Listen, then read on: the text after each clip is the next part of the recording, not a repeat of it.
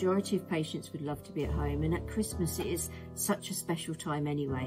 And when you're in a family home and the Christmas tree's up and everybody's happy and talking, you know, it's such an amazing feeling for us to be able to deliver that care.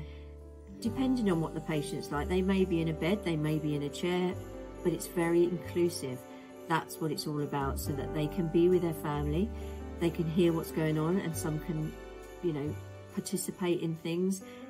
And it's just that bit of normality. You know, people have lived in their houses for many, many years, and to be pulled out of that and not to be in there when they're being cared for or at the end of life is very sad. So that is our strength. We get out there and we keep people at home. Most people want to care for their family. It's really instinctive and they want to be there, but they do find it very, very difficult.